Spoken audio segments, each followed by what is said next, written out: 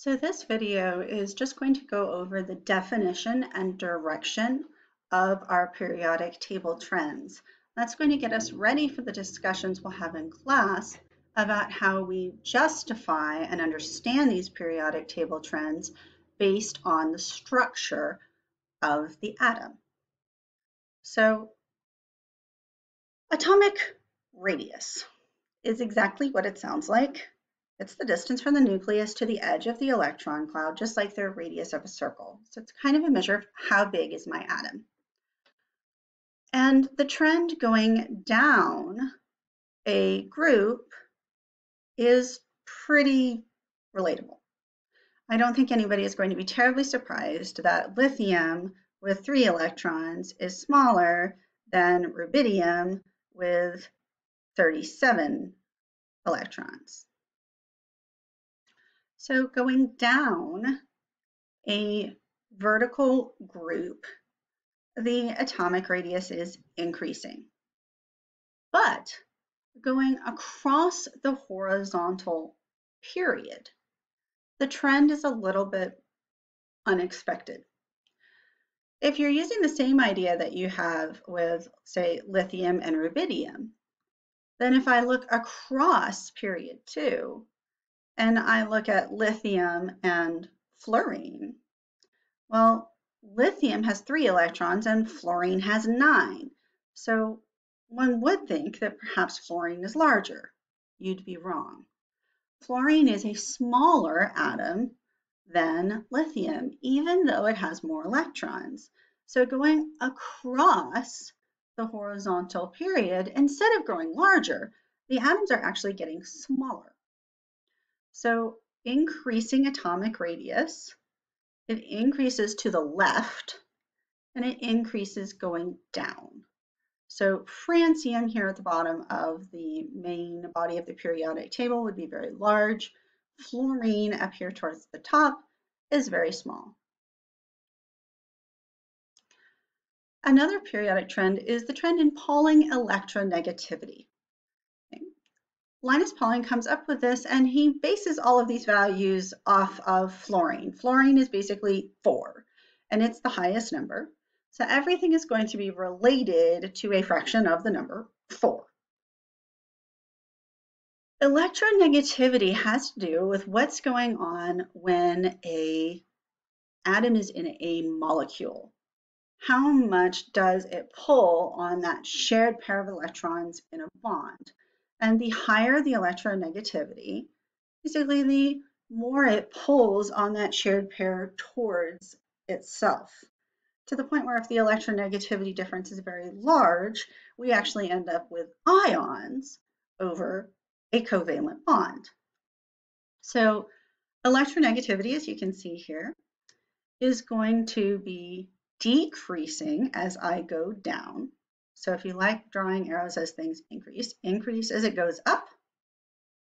It also increases as I go left to right across a period. So I can make an arrow going up. It increases up the group and across, like I'm reading, across left to right. So fluorine is extremely electronegative. Cesium and francium down here would be extremely not electronegative. And this is going to help us when we look at chemical bonding and we're trying to decide if a bond is polar or nonpolar, which we'll talk about a lot in unit 2 and 3. So one thing I would like you to notice is that carbon and hydrogen are very, very close to each other. So that bond in AP chemistry and in organic chemistry is basically considered to be nonpolar. Another trend we looked at in first year was the first ionization energy. So first ionization energy is going to be the amount of energy required to take 1 mole of electrons off of 1 mole of atoms. So 1 electron per atom.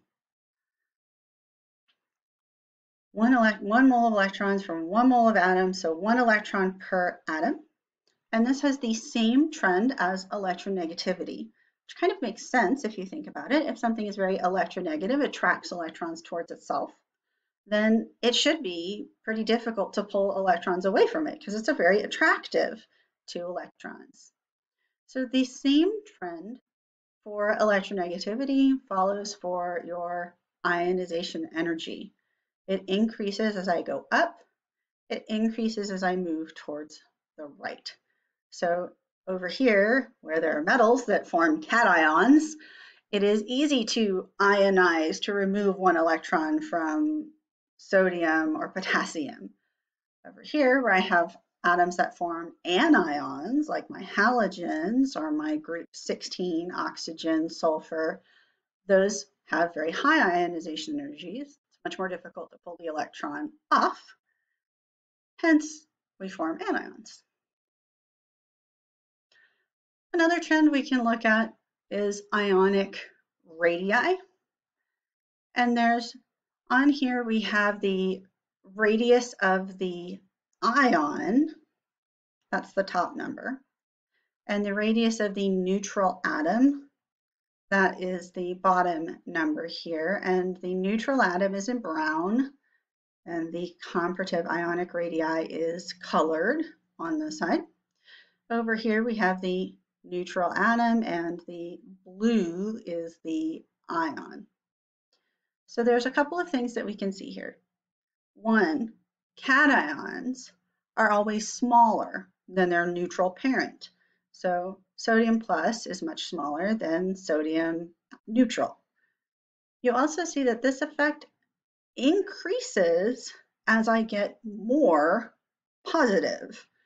Aluminum 3 plus is smaller than magnesium, is smaller than sodium. So the greater the positive charge, the smaller the ion is. If I look at anions or negative ions, we notice the trend is opposite. An anion is always larger than the neutral atom. So if nitrogen 3 minus is 171, nitrogen is 70. You also notice that the trend is that the more negative it is, the more pronounced that effect. So a sulfur 2 minus ion is larger than a chlorine 1 minus ion. So kind of as a rule of thumb, cations are always smaller, anions are always bigger. The greater the charge, the greater the effect. So more positive charge, smaller ion. More negative charge, larger ion. So this last one is our new one. That is the electron affinity. And that's the energy that is associated with adding an electron to a gaseous atom. So there's a couple of things to note here. Even when something is diatomic, I am talking about one electron, one atom. And I am talking about things being a gas. So I'm not talking about trying to add this to liquid bromine.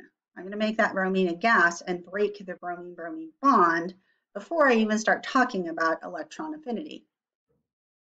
So there are a couple of things that are a little odd about electron affinity. Sometimes you will see this reported as a positive number because they're saying this is the amount of energy released.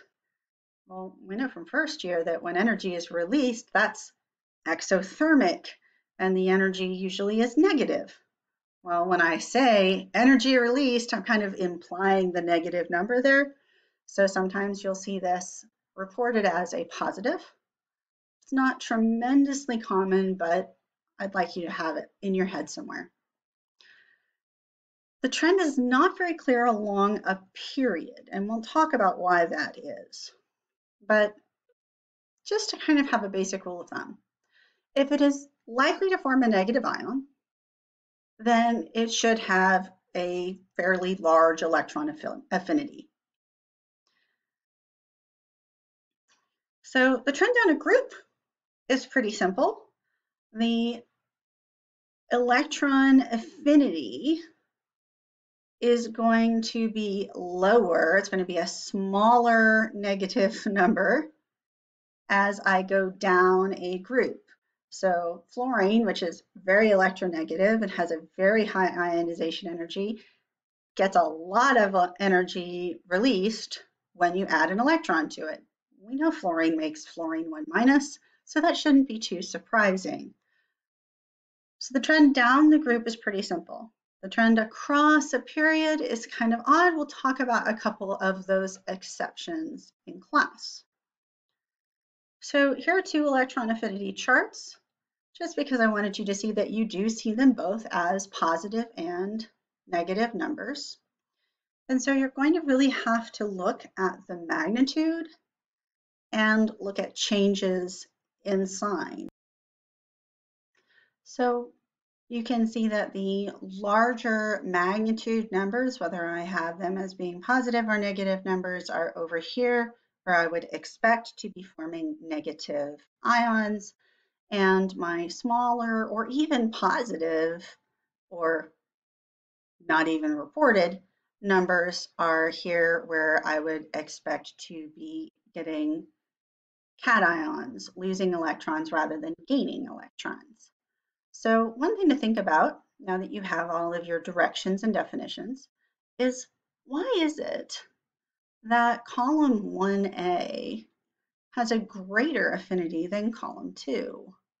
Or column 14 has a greater affinity than column 15?